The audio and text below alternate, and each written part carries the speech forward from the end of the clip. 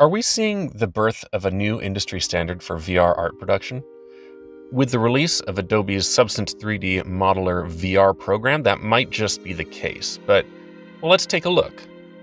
Now, Modeler just went into open beta yesterday, which means I can finally get my hands on it, and looking at the page that Adobe gives, it says, share what you want, and you don't have to ask me twice, so let's go ahead and download this and see what we can do with it.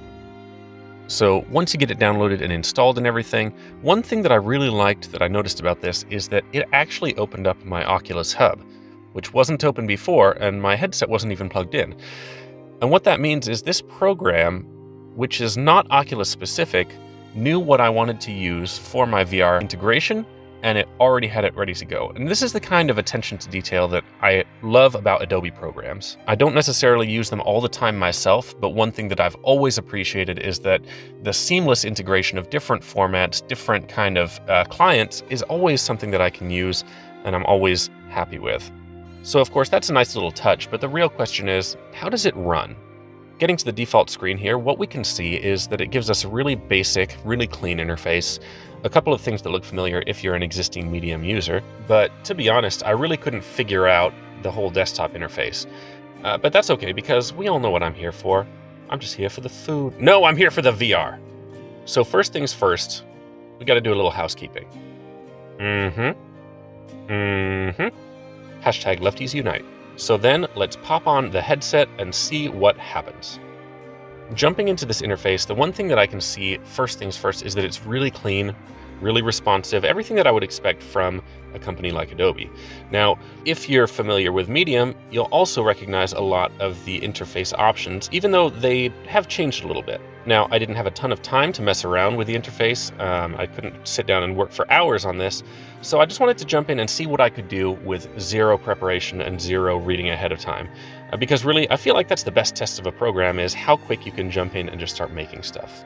So in this case, what I found was that it was super intuitive, a lot of familiar things if you're familiar with working with sculpting in VR. And then the question becomes what to make. So I decided to do just like a little shack.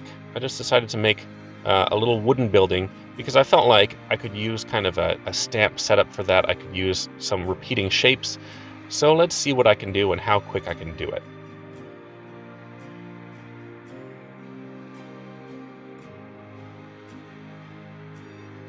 Now, the controls for setting up the stamps and changing the shapes of things is actually really intuitive. It's not like in Medium where it's like you have the option to scale the stamp and that's it. In this case, you have the things like the square brush or the round brush. You can squash them, you can deform them, you can stretch them out. So in this case, where I'm making something out of wooden planks, it actually made it super simple.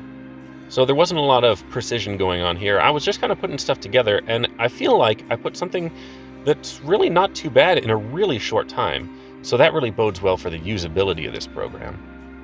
Quite honestly, I'm not going to go through a pros and cons list on this because this is still pre-release, and I want to make sure that it has the opportunity to be the best that it can before we decide what's good and bad about it.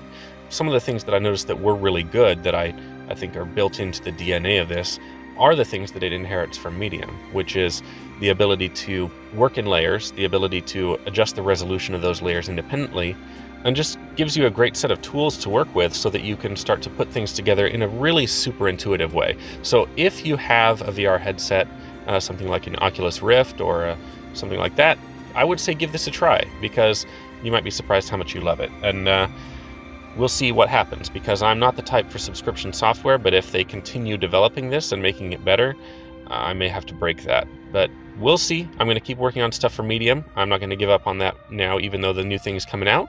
So stick around and we'll see what we can do. But definitely I am excited to see what the future holds for VR art production in general and this program specifically. All right, keep being awesome, keep making awesome art.